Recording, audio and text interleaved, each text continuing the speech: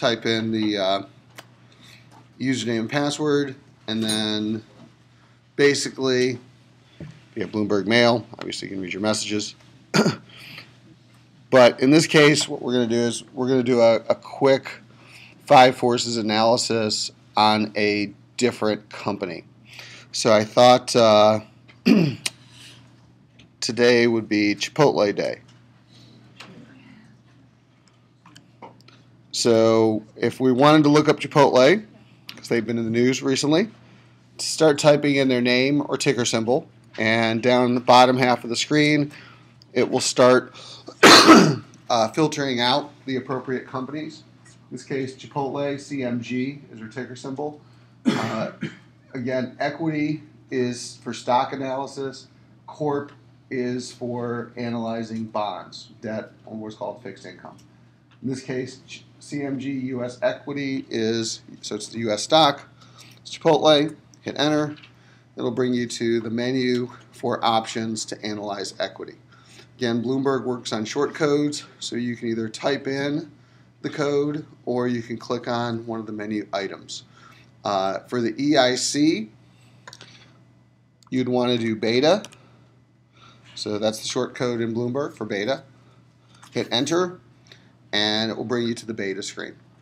And so again, I'm going to recommend that for our purposes for EIC, we're going to want a 5-year beta. Bloomberg defaults to 2 years worth of data on the screen. So if you want to change the date range, just come in the from range 2010, change that to 2007, hit enter, brings in the new data points, redraws the line, does the analysis on the line. So basically, if we think about EIC for Chipotle, what would we say about them given this data? So think about the E, the economic sensitivity, which is really question 1 in the homework assignment. Yeah. Okay. So 0.985 is probably about as sensitive as the average company in the marketplace. Right? And that's really all we're really trying to assess here is that, again, in a couple weeks, we're going to be forecasting out financial statements. And basically, if a company has a beta similar to the market, we probably don't want to forecast straight lines because the company's going to have some level of economic sensitivity, especially if it has a beta close to 1, which means there's going to be some cyclicality to the company's financial performance. Right? Whereas if a company had a very low beta stock, maybe we don't have to worry as much about the cyclicality. And if a company had a very high beta, we're probably going to want to forecast much more cyclicality to a company. But ultimately, Chipotle is going to be somewhat affected by changes in the economy, but it's going to be about the same as any other company. And that's really just what we're trying to get with our E type of analysis. Right? So questions about the E for Chipotle. Right? So to get the I, industry, we're going to do the 5 forces analysis. So in this case, in Bloomberg, the short code for that is RV. Okay? Stands for relative value. And under the RV section of Bloomberg, what it will allow you to do is to compare one company against others against a series of financial data. Okay? So again, you can either get to it off the main menu or you can type in RV directly. You'll see the functions are in the top half of the screen, in this case, relative value. Hit enter or go. And this will bring up the company against the peers. Right? Now, again, it's using the general industry classification codes. So you can see it's doing it by industry. Chipotle's put into hotel, restaurants, and leisure. So if you wanted to click sub-industry, you can just click on restaurants. And that would be Chipotle against the restaurant peers based on that standard industry classification. But again, in this class, what I'm going to recommend that we use is up here where it says comp source. Instead of using the general industry classification, what you can do is you can click on the drop box, and we're going to use what's called the Bloomberg comps. Right? The reason why we're going to use the Bloomberg comps, 2 reasons. One, in the Bloomberg comps, somebody at Bloomberg has taken the time to select the peers. Okay, so therefore, if they think that there are some peers that may or may not be appropriate in the industry classification, they can either add them or filter them out. But the other reason is that down here at the bottom of this menu is the ability to edit the comparables. And that later, if you click on edit the comparables, you can either add peers yourself and or you can eliminate peers. So if you wanted to get rid of Brinker, you could uncheck Brinker, you could save it, and then Brinker would be gone from the list. Okay. So, or if you wanted to add, I don't know, Walmart, then you can add Walmart to the list. Okay. So that is something you cannot do with the industry classification code, because it's just whatever's in that industry classification code. But with the Bloomberg peers, they do give you the ability to edit the peer list. So that's one of the advantages of using the Bloomberg peers, is that you can filter out any outliers that you deem are outliers and or add any companies that you want to make to your peer list. All right, for now, we're just going to use the peers. I'm going to discard my changes. So I'm just using the standard Bloomberg peers. And then the final step is going to be to filter out the data that we want. So again, Bloomberg works by tabs, and that's their metaphor. And in this case, I can get some data based on tabs. So for example, if I click on comp sheets, there's a series of sub-tabs. So for example, there's some defaulted profitability numbers, balance sheet numbers, market data. So again, I can look at volatility, performance, etc. But in this case, the other option is to go to custom. Okay. And so with custom, we have the ability to choose our own ratios. Okay. Now, I've already saved some custom templates here that I've been using in Bloomberg in my account, saved by your account. But in this case, let's say you want to compare some data. So for add column, let's say I wanted to get the ROIC of a company. So if I start typing in the metric that I want to add, in this case ROIC, shows me return on invested capital and some of the other ones. I could click on return on invested capital and I'll say which return on invested capital do I want. In this case, I want the one based on the latest year. But I could also do a customized period. So for example, if I wanted previous years, so I can go calendar years ago or fiscal years ago, I could go historical return on invested capital if I wanted to as a data point.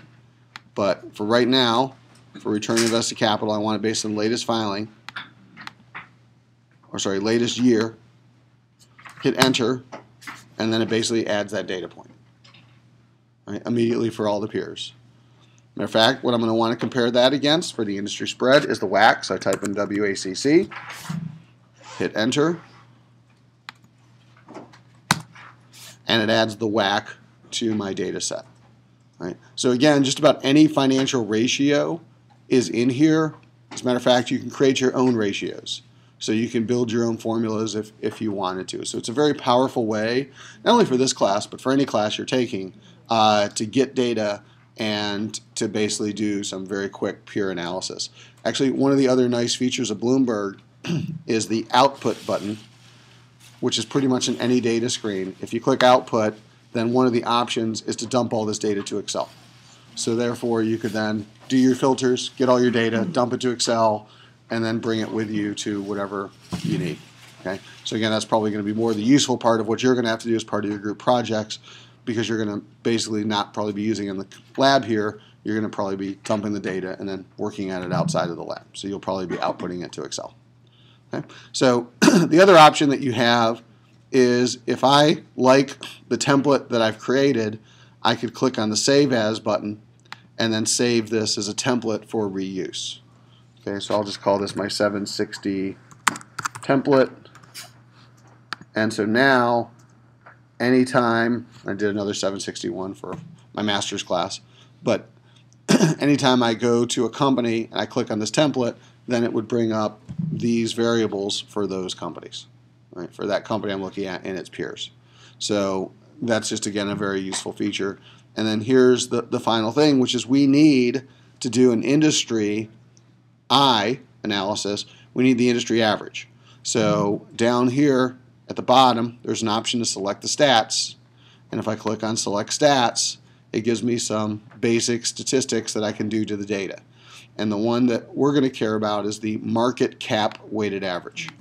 So instead of doing a straight average, okay, which is simplistic and we could do, we do want to weight the bigger firms to be more important than the smaller firms. Right? So that's why we're going to use the market cap weighted average. So again, it'll do the average based on a weighting of the size of the firms based on market value.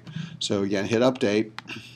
And so essentially, the average ROIC based on a weighted average of the industry is 22%, 22.71%, and the average WACC 7.65%.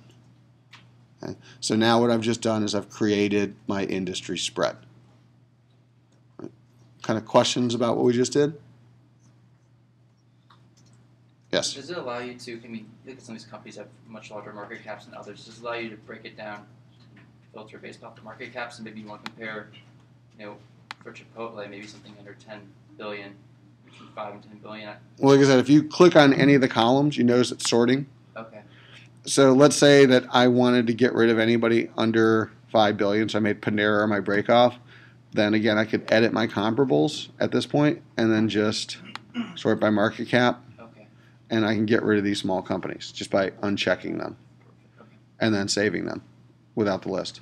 But in this case, as I said, I think that the small firms are representative of pure competitors of Chipotle because they are some of these fast food companies. And number two, because their market cap weighted average, the small companies are not going to have a substantial effect on the industry ROIC. So even if they're an outlier and they're doing really well, because they're small, you know, if it's 1 billion out of 50 billion average for the market, it's going to be weighted way down. Okay. So again, that's the advantage. If you were doing straight average, I'd absolutely agree that some of the small firms, if you're doing an average, could definitely skew your analysis. But by using the feature within Bloomberg for the market cap weighted average, then leaving the small firms in is probably easier to do and more representative, especially if they're peers. Right? Because I believe that people do make choices between Chipotle's and Wendy's, for example. So even though Wendy's doesn't have a, some people are looking at me like, what? You go to Wendy's? But I think people do. All right, so let's go back to this. We got our industry spread.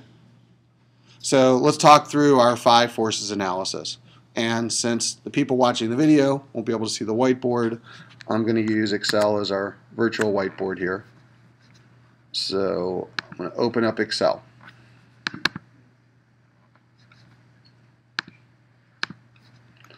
And so in this case, as you think through the 5 forces analysis, we have buyer power, we have supplier power, we have substitutes, we have entry and exit barriers, we have rivalry, and then we have the overall.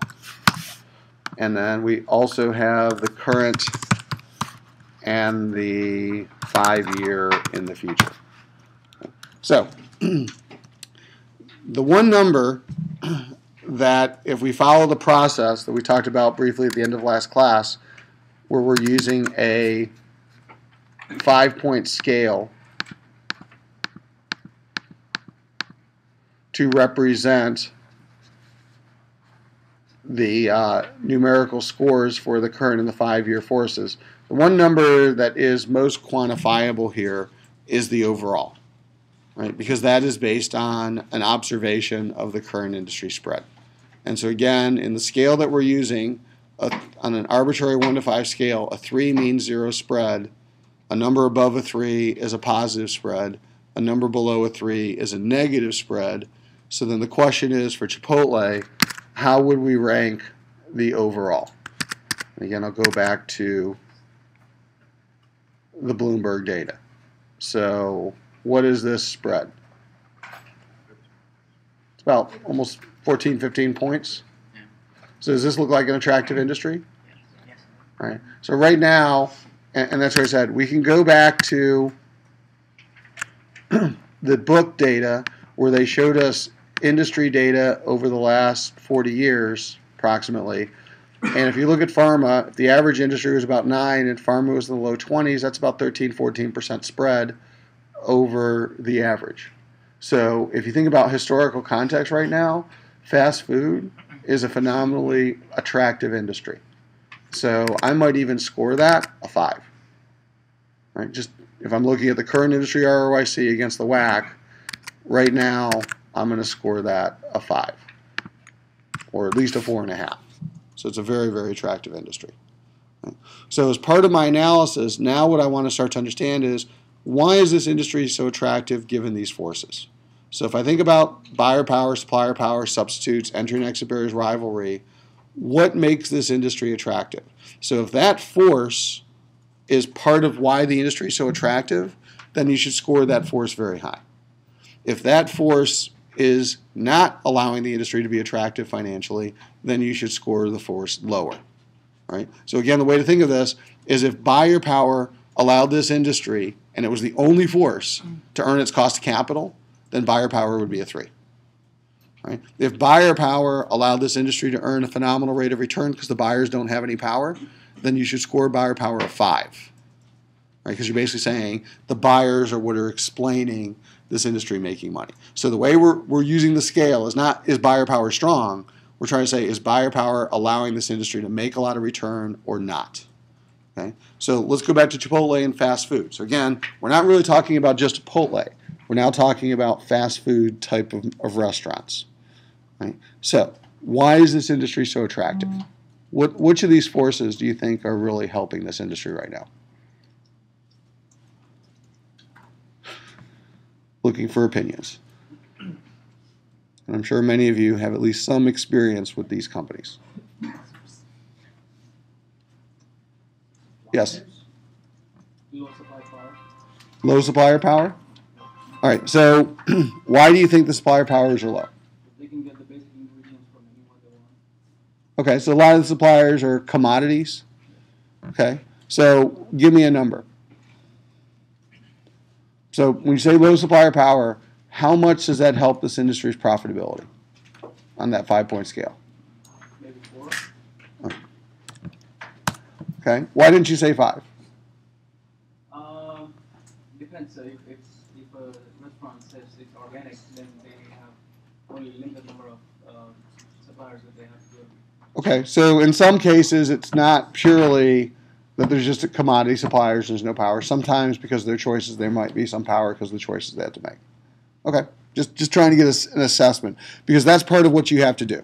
When you give me a number on your homework assignment and eventually on your group project, because this is actually one of the things you're going to have to do for your group projects.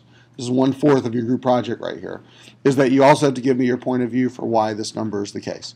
Now by the way, this is also where IBIS reports come in, because you could have downloaded the IBIS report off the portal, gotten the industry analysis for Chipotle, and then essentially use that to help you with this. So again, we don't have to do this organically ourselves. Since we're using real data on real companies, we're also welcome to use real industry reports on what they say about this industry. Right? But for purposes of process, we're just practicing here in class. We'll call it a 4. Right? What else is allowing this industry to make money? Yeah. I think buying power is extremely high because market capitalization-wise, you are actually leading in regards to that, and that's coming from all your shareholders and what's going vested into it, and your consumers, your customers. The lines are always at the door. This industry is leading in regards to that. Isn't that coming from you? Like, you're buying into that. So you're saying that because there's a lot of customers, the buyers don't have power? I don't think they do. They do. So that should be hurting the industry profitability. I think you were asking them. Okay. And I'm just saying, so for the buyer force, again, if you think the buyers have a lot of power, then the industry shouldn't be making 20-something% ROIC. Right? So translate that into a number here on a 5-point scale. How much power do you think the buyer? Where's that scale of relationship? Then wouldn't that be a 3 then instead? So if you said 3, let's put the 3 in here. What you're saying is this industry, because the buyers have some choice, should only be making its cost of capital. No, but it's specialized. I mean, they have an industry in regards to that, but they have their own differentiator. Why? Well, remember that when we say differentiated industry, right now we're defining the industry to include all these other companies. Like Jack in the Box, Cheesecake Factory, fast food, you got Papa John's, Domino's are in here, Panera, Burger King, the high end of the scale, McDonald's is in here, Starbucks, Yum, which is Taco Bell and KFC, Darden Restaurants, which I think includes, is that one Hardee's? or Olive Garden. Olive Garden. So, I don't even know who Brinker is. Is it Chili's? Okay, thank you. All right. So, again, back to the force. Are buyers exhibiting a lot of power against this industry? If you believe they are, then I guess let's go back to this. What's causing this industry to make so much profit? What's allowing this industry to be so attractive? Which of these other three forces? Are there not a lot of substitutes for fast food?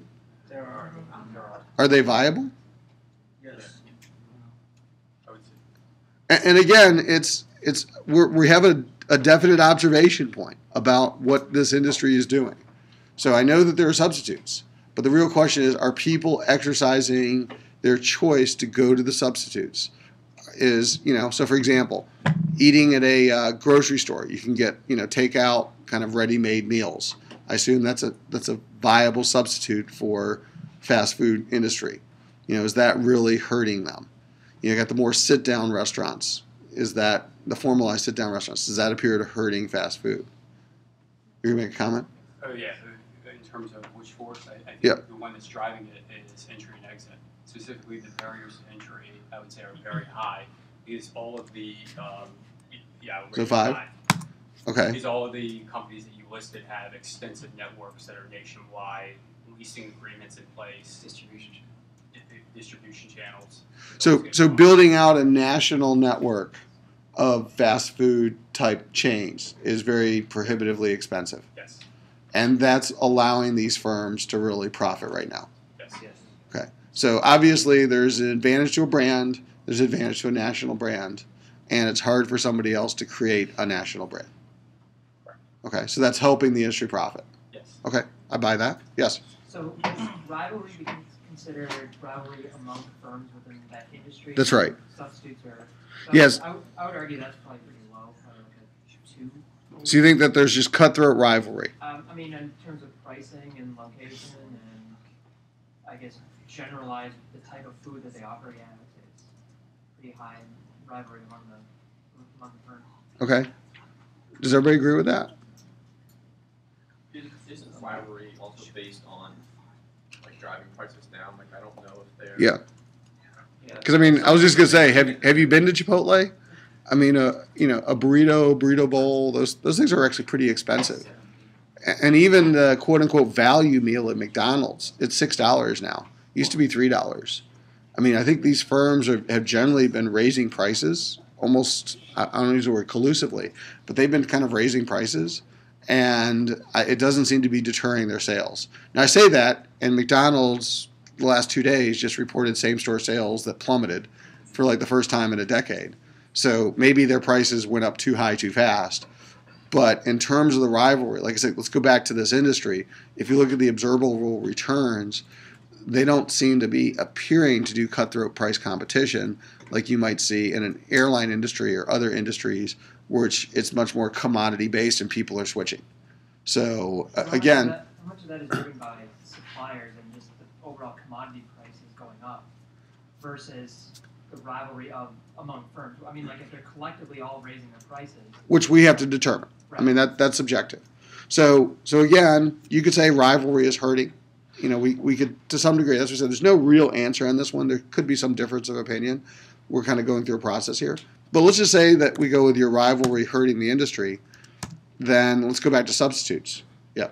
Can I go back to buying power for a second? Sure.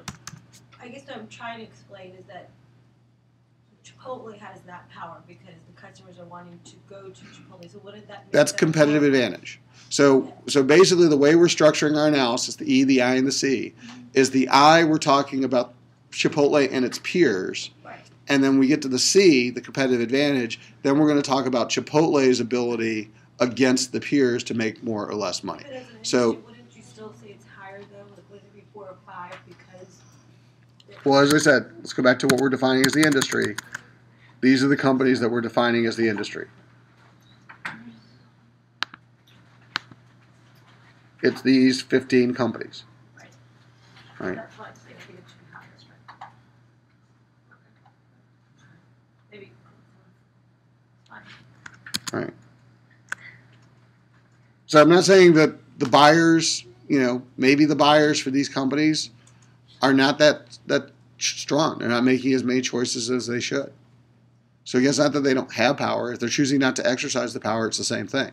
So we have choices, but if we keep going back to the same places, then we're not really exercising our choices, whether it's through loyalty or laziness.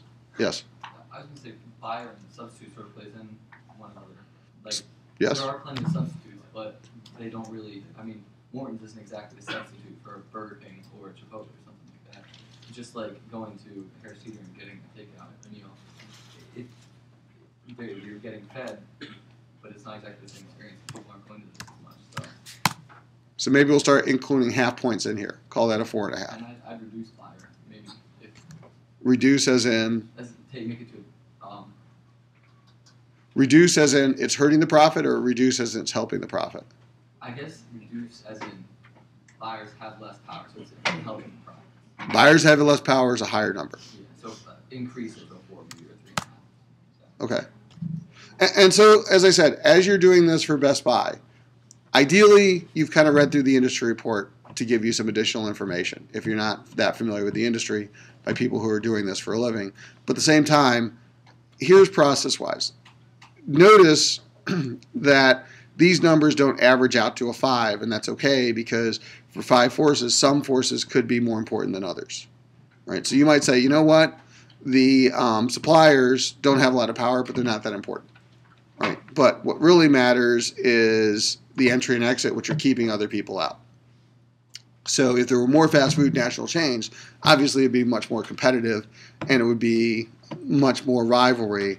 But because the barriers are so high and we're not talking about that many chains, the big chains are actually prospering because they're big branded chains. There's not that many of them. Yes? I'm struggling to figure out how to think about these categories here because it seems like we're going with the entry and exit being a 5 because that almost fits in line with the overall score that we've already found. You have to fit this to the overall scores. So I'm telling you, if you tell me that this is an attractive industry, and I'm saying you're defining an attractive industry by absolute observation of the industry ROIC, and you give every other score a 3, then that doesn't make any sense. Sure. So you can't tell me that the industry is attractive and that none of the factors for the industry are allowing it to be attractive. That is just not logical.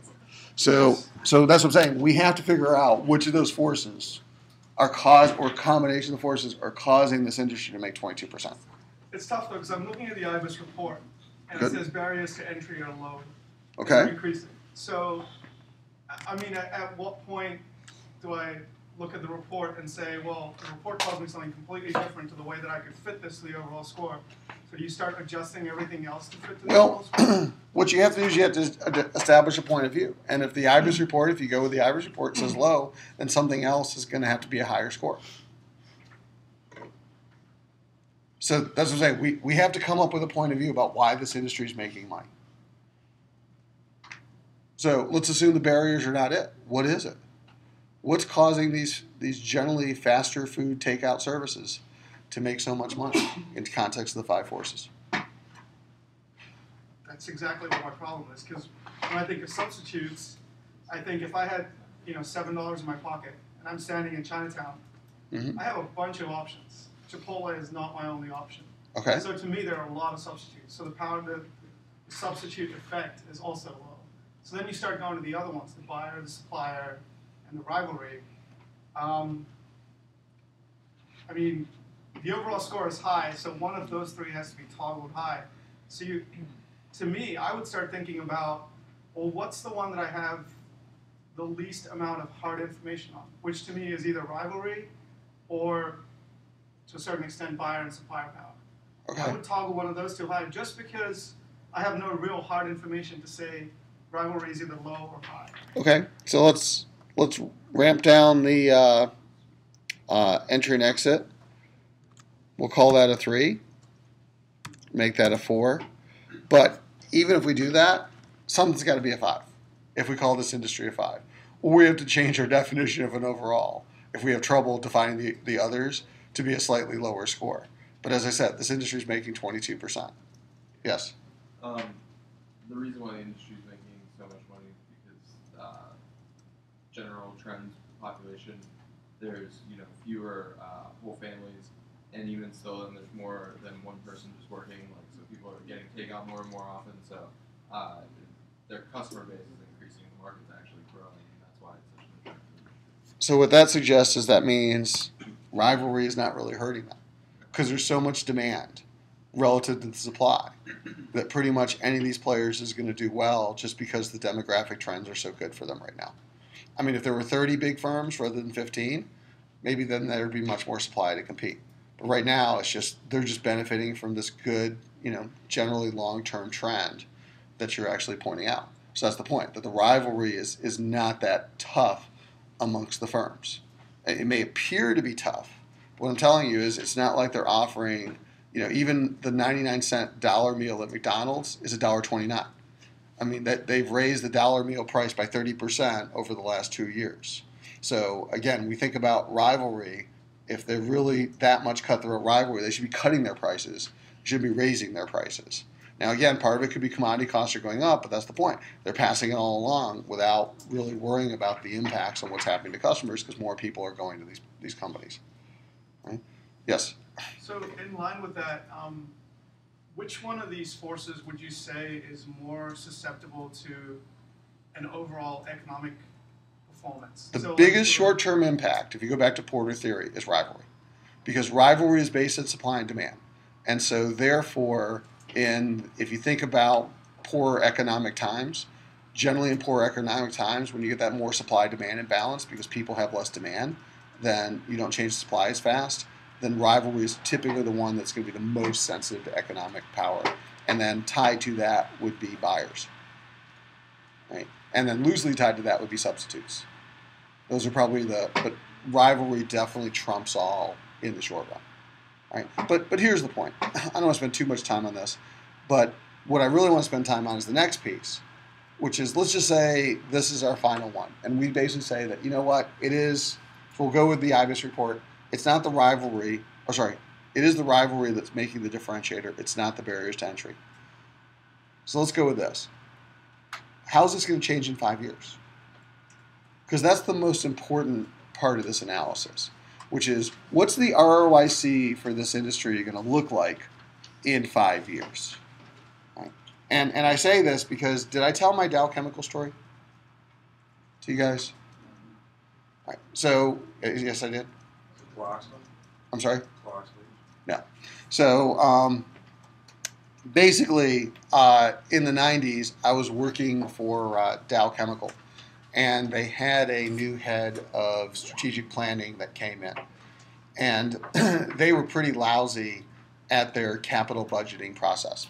So basically what he did was they looked at, for capital budgets that were approved, he asked for all the ones that were approved over a 5-year period of time.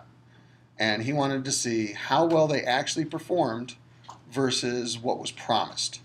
Okay, because when people submitted their internal requests, they put in a commitment. These were the ones that were approved. They got the funding. And then they just said, let's go back and do an after-action review and see what actually happened versus what was promised. The average plan missed its target by 50%. By the way, under. Okay, they underperformed their promise by 50%. And these were the ones that were approved. These weren't just the random ones that were submitted. And they said, you know what, we're really not that good at planning if we're missing by 50% of the ones that we're approving. So then they said, well, why? Like, what's the main reason we seem to be missing that much? And the number one reason was relative to the price and the sales. That they were overestimating the benefit, particularly the sales, and they were kind of closer to what their costs were going to be. And to be honest with you, what they said was that they had about 20% of the global chemical industry at the time. If their capital budgets had come true, they would have gotten 40% of the chemical industry market share. And what they ignored were things like competitive response. That just because you cut the price doesn't mean your competitors are going to sit there and cede all the market share to you. They're going to do something about that. So, long story short, they brought in a company called Maricon to do these what are called deep drills. And as part of the deep drill process, Maricon advocated they change their forecasting process to do ROIC-based forecasting. And with the ROIC-based forecasting, what they did was they said, don't forecast your price, forecast your ROIC. and then based on the ROIC, figure out what that price would be based on that ROIC. So for example, let's say your costs go down, but your ROIC doesn't change, then what's going to most likely happen is your price is going to go down. But typically when we do pricing, what most people do is they do price plus inflation. Right? They just assume prices go up and costs go down, the margins increase. But that never actually really happens in competitive markets. So they went back to the plans that they were analyzing and they reforecasted them, assuming they were doing ROIC-based pricing, and they came almost dead on to what actually happened. And to me, just observing the process, it was almost like a light bulb went on and said, that's a much better way to do forecasting. And that's really what we're doing here, is that what we're really trying to understand is how well are these companies that we're analyzing going to do in the future. And ultimately what we're doing is we're forecasting the ROIC, and we're using the 5 forces as a way for us to forecast the ROIC. So rather than doing it directly, we're saying, look, if the industry structure is not going to change, then the return should be the same in 5 years that they are today. If the industry structure is getting better, then the return should be improving. If the industry structure is getting worse, the return should be going down. So this is actually the more important part of the conversation, is whatever numbers you come up with the forces, the real important part is how are those forces are going to change in 5 years. So let's think about that one.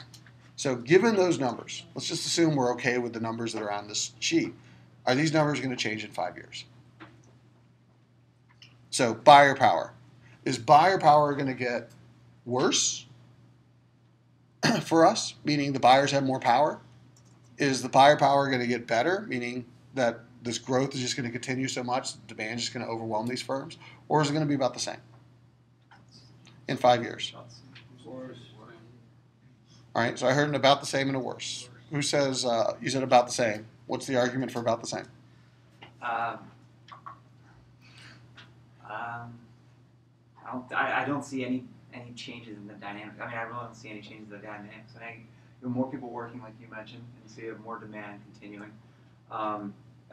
You need short order things, and so I don't really see the dynamics really splintering off from where they're at right now. I don't. Could be totally. Yeah.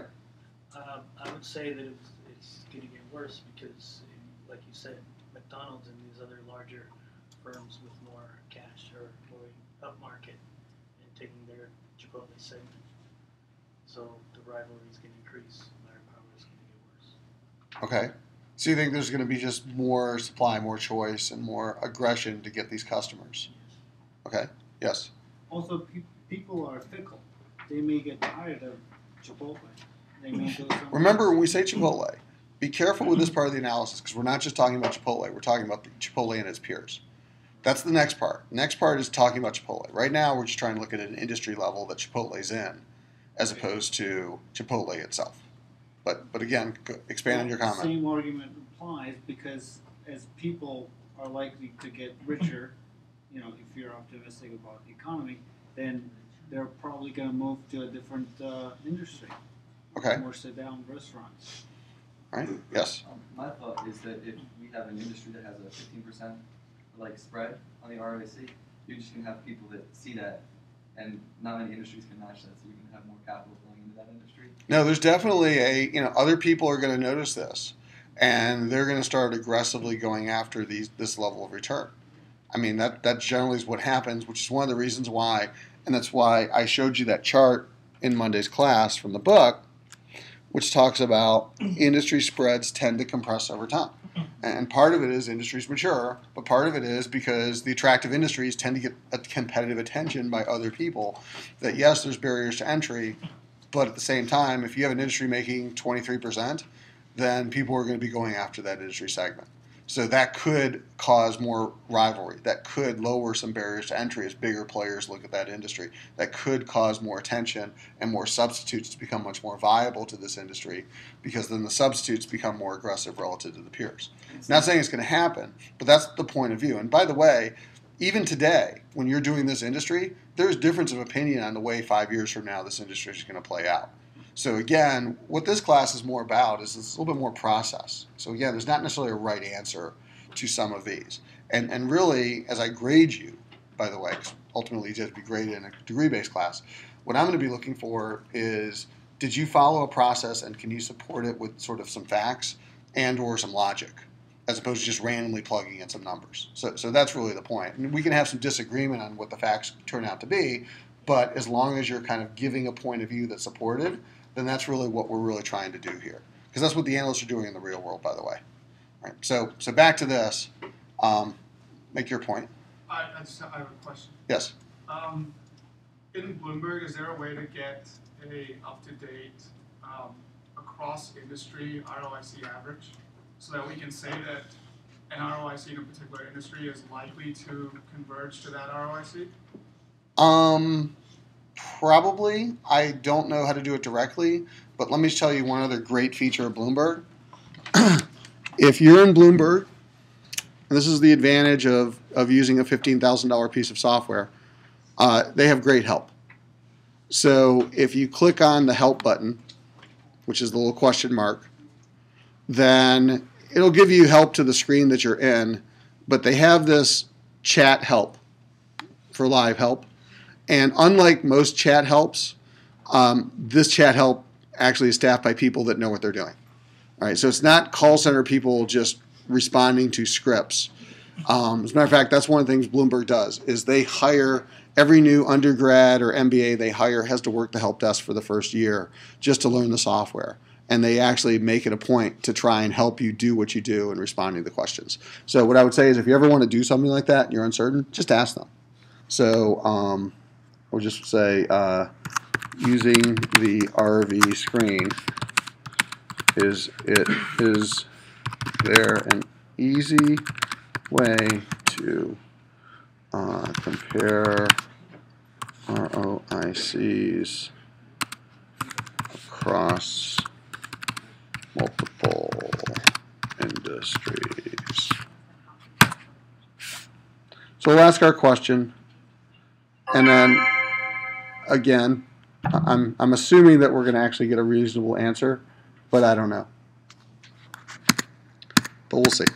I'll leave this open for a second while we finish this exercise off. All right, so just because I want to close this out, and I don't want to drag this out for too much longer, I want one person to give me your point of view. So one brave soul in this room, give me 5 numbers for each one of these forces. Your 5-year forecast, your prognostication. All right. 3, 4, 4, 4, and 4. All right, and Overall 4. okay. So some rationale for that, because obviously that was pretty rat-a-tat-tat. Well, I've been thinking, buyers, for the reason I mentioned, suppliers, I think they're going to stay about the same. I don't think they're going to get more power. Substitutes are going to be a few more, but not many more. Okay. Barriers to entry are going to be quite high, and rivalry, I think it's going to make more of an impact. Okay. That's why I chose 4 instead of 5. So your overall feeling is that this is going to be a tougher industry in 5 years. Yes. So what you're really saying is, and you didn't use half points. You could. By the way, if you want to get more granular in your scores, like you want to say 3.75 or 3.82, feel free. But what you're really saying is if right now the industry ROIC is, what was it, 22, 23? 23. Then what you're really saying is in 5 years it might be, what, 15? 19. So it's going to be lower. And that's really the point of what we're trying to do here, is think about this. If we're trying to project Chipotle, we're trying to figure out Chipotle's ROIC in 5 years, what we're going to do is we're breaking down into 2 pieces. The first piece is Chipotle going to get better, worse, or the same because the industry is getting better or worse or the same? And then we get to competitive advantage. Is Chipotle getting better or worse because it's doing better or worse against its peers? So maybe the reason Chipotle is getting worse is not because it's doing anything worse. It's just in a more difficult industry. Right? Or maybe the reason Chipotle is getting worse is the industry is doing okay. They're just not doing so well. And we want to be able to differentiate between those two. And that's part of what this analysis is about. So a rising tide should rise all the boats. Right? So you're doing better because you're in a great industry is different than you're doing better because you're actually exhibiting competitive advantage. And it could be a combination of both. But right now, we're just trying to look at what's happening in the industry. So all I know is if I'm thinking about Chipotle in 5 years, their return on investment should be under pressure because they're getting into a more difficult environment. A slower growth, more competitive. I'm just using what you're giving me with these scores. Slower growth, more competitive, more rivalry-based environment. That's your point of view. Yes? Yes. You, Shouldn't we also look at the other side of this, in that if everything's getting worse in this industry, isn't the risk quotient for the industry also increasing, so the WACC will change? so therefore, what you really should be doing here is the spread. So right now, the spread is about 15. So what you're really saying is the spread's probably going to be closer to, I don't know, 10? 7, something like that.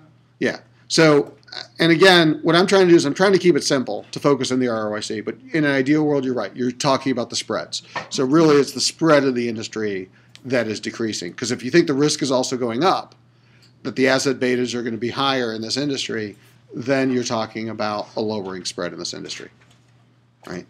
But generally, when you talk about companies, the risk of the companies, if they're truly peers, shouldn't be all that different.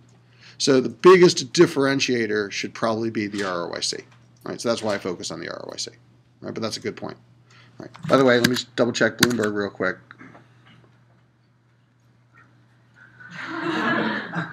Hello. All right. Hello. Okay, he's actually checking into this. It's like, it's Saturday. This is the weekend help desk. Nobody's going to believe me that the help desk is actually very efficient. It just answers hello. Could you repeat your question? All right. So the third part of the homework assignment and your analysis is going to be competitive advantage, or what we'll call the C part of the EIC. All right. And again, in 20 years of consulting and working with companies, no matter how poorly run the company, I have never been to a company that doesn't believe they have competitive advantage. They could just be losing millions of dollars and have no market share and laying off people, and they think they're good at something, right? Maybe it's just laying off people. That's what they're good at. But everyone thinks they have competitive advantage. So in this class, we are going to define competitive advantage financially.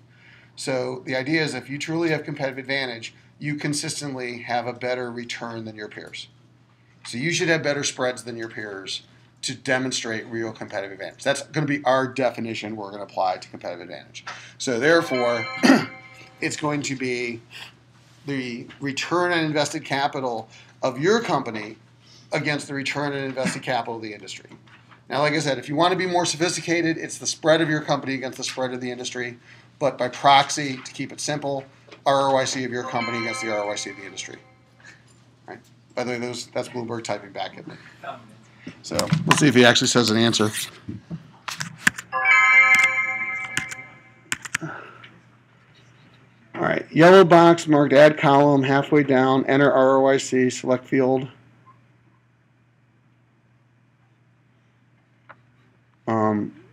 Yeah.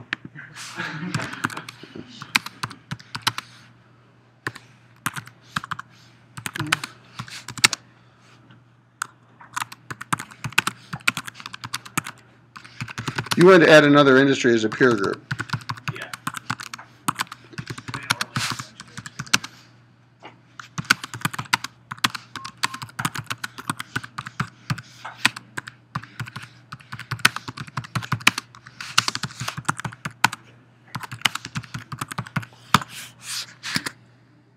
All right, so let's go back to the data in Bloomberg for Chipotle.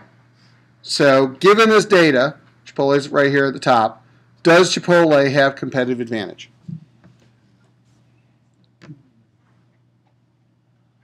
No. Given the definition we just gave? No. No. So here's the thing. Chipotle's doing really well. They got a 22% ROIC against an under 10% cost of capital. So Chipotle is creating value on the capital that it's been deployed, right? But they're not doing better than the average of their peers, right? So translation, Chipotle is doing well because they're in a good industry, right? So not saying that Chipotle is not a well-run firm, but you know what? There's some other well-run firms that they're competing with. So that's the point. They're doing well in an EQS screen. No. What does it do?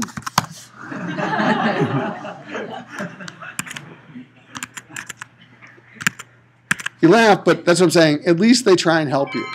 Like they're actually trying to answer your question. Ah, that is what I want. All right, we'll check it out. Heck it out. Okay. That's it. Okay.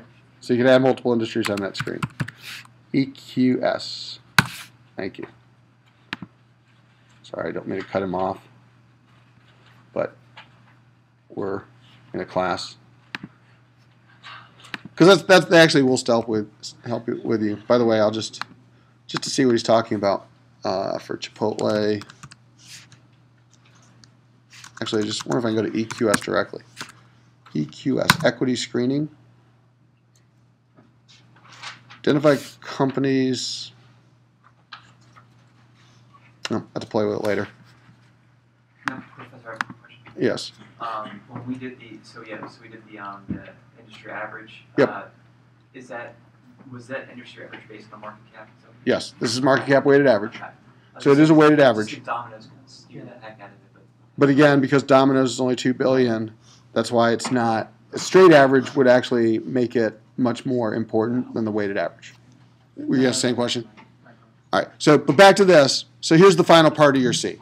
So the first part is, does Chipotle have competitive advantage? No.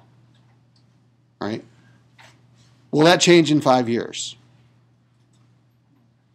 So if we're predicting, back to the industry analysis, that this industry is going to fall to, let's just use 18%, is I think the number you kind of came up with, the 4, then the question is, does that mean Chipotle is going to earn 18% in 5 years as well? Because they're just going to go down with the rest of the industry because their relative performance to their peers isn't going to change.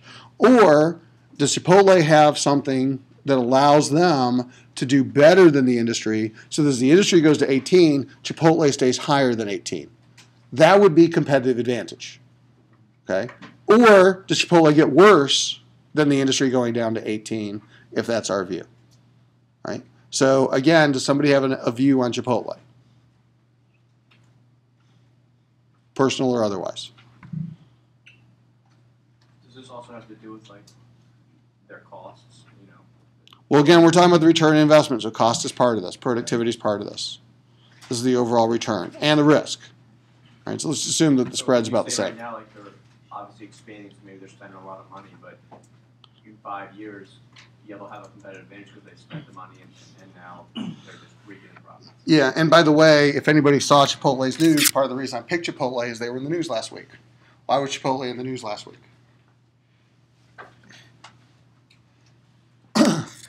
And by the way, when I say news, here's what happened to their stock price when they released their news. Let me go to